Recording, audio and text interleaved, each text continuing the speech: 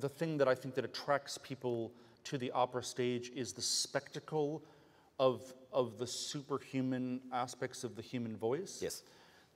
And yet sometimes we mistake what spectacle actually means, and we think that it maybe means the frou-frou, the brocade. And listen, I love a bit of frou-frou occasionally, but not all the time. But you're absolutely right. Spectacle is about something different, and that's why I said opulence is about something different.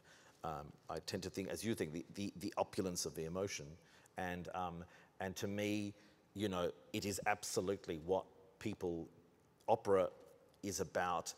Hearing and seeing a ritual of what happens when character and emotion is produced through human anatomy, and muscles contract and expand and push against each other with air to produce this sound live, mostly with no amplification, and in front of an audience. And this is a very primal thing, which is why opera is a very primal art form.